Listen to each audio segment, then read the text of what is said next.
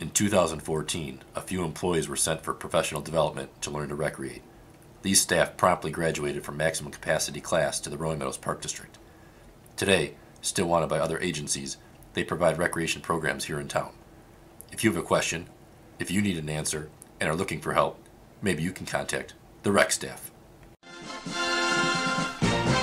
Happy New Year, Rolling Meadows, and welcome to Community Connections. I'm Nick Troy with Mike Azaretto and Tim Carter. It might be frigid outside, but it's always warm and toasty here at the Senior Center. Due to the extreme weather conditions yesterday and today, we have canceled morning classes and early afternoon for preschool and gymnastics. Evening classes are still going on as scheduled. Let's take a few moments to talk about what's going on with the Park District.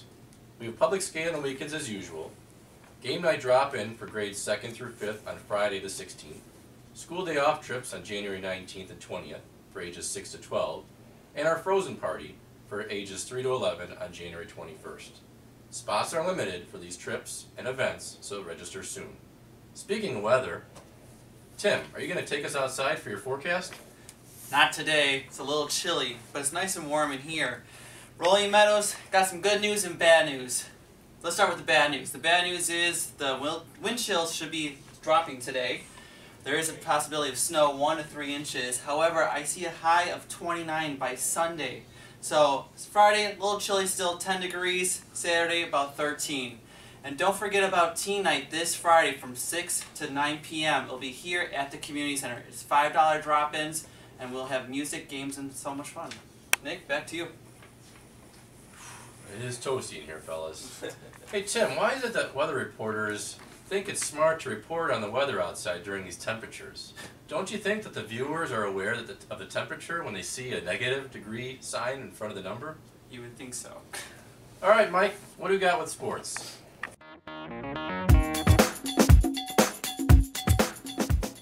Thank you, Nick, and aloha, Rolling Meadows. Feels great to bring my shorts back out on this warm day.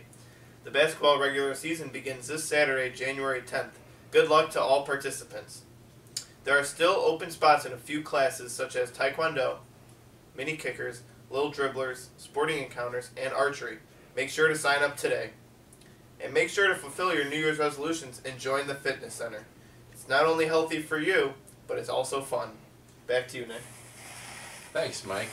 Staff are putting the finishing touches on our outdoor ice rinks, so stay tuned. And now for your health tip of the week. Dress in layers for these cold temperatures. And for your maintenance tip of the week, make sure you're changing out your furnace filters so that your system is running smoothly. So this concludes another episode of our Community Connections. We will be back next week with more community information. Until next time, Get active, Rolling Meadows, and our Stay. Facebook friends. Stay warm. Good times. Good times. This week's episode is sponsored by Mother Nature.